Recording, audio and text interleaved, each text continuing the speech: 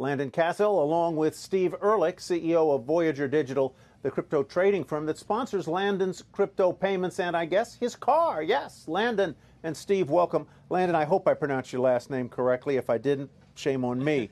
Let's talk about where your interest in, Landon, your interest in cryptocurrency began, because you've been dabbling in it for some time. That's where you met Steve at a crypto event, and this became or turned into a sponsorship.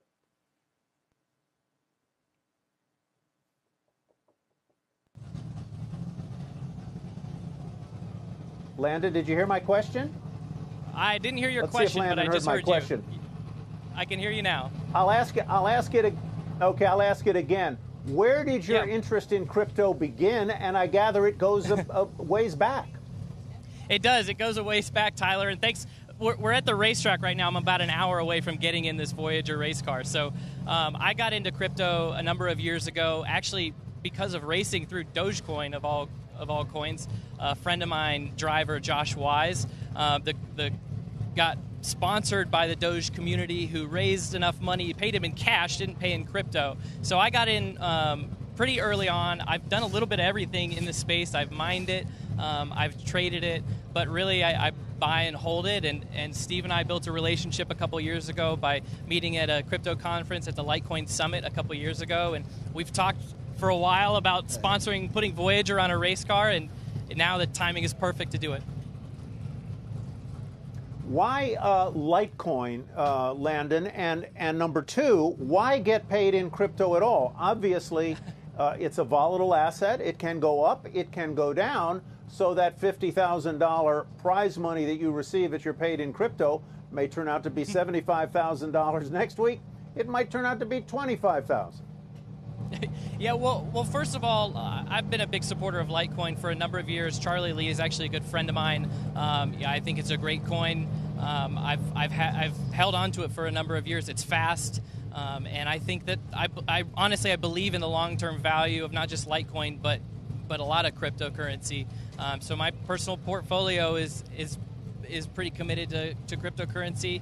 It's fairly well balanced. I hold Bitcoin, I hold Litecoin, I hold Voyager token. And as far as Voyager paying me in crypto, I think that's just a reflection on where I believe this market's headed and what I'm willing to do. Steve, let's talk a little bit about your relationship with Landon and why it's of value to your company and to the marketplace that NASCAR appeals to. But I'm also interested that you said a new coin, I think it's called Shiba Inu.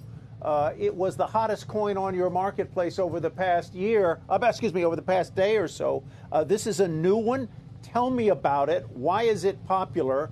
And is it, in the famous words of Elon Musk, a hustle? Well, thanks for having us here today. But look, Landon and I met a couple of years ago, and when you choose someone to partner with, when you're doing sponsorship, I wanted someone that I valued, that actually valued cryptocurrency and really brings value and has a big community too, because I think the things people forget about crypto is crypto's all about community. And between Landon and NASCAR and the community, it's a great opportunity for Voyager to participate in this.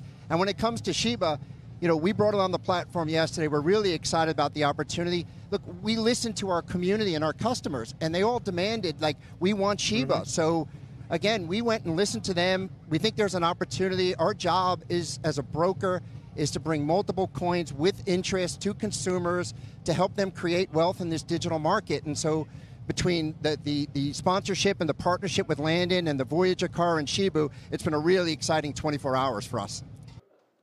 Shepard Smith here. Thanks for watching CNBC on YouTube.